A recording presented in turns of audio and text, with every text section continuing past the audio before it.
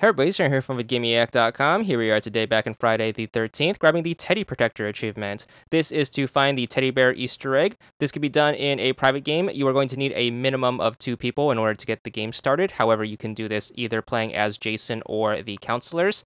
Recommend playing as Jason because you can take advantage of his teleport to save you a lot of walking.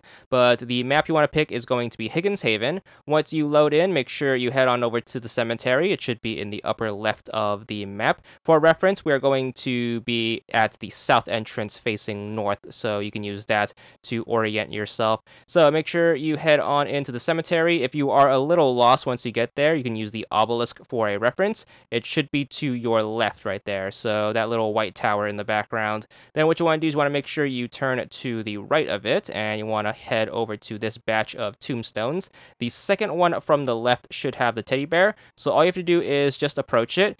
The achievement might take a little while to pop, so just keep circling the tombstone until it does. So just make sure you be a little patient with this one as with any of these kind of collectible achievements.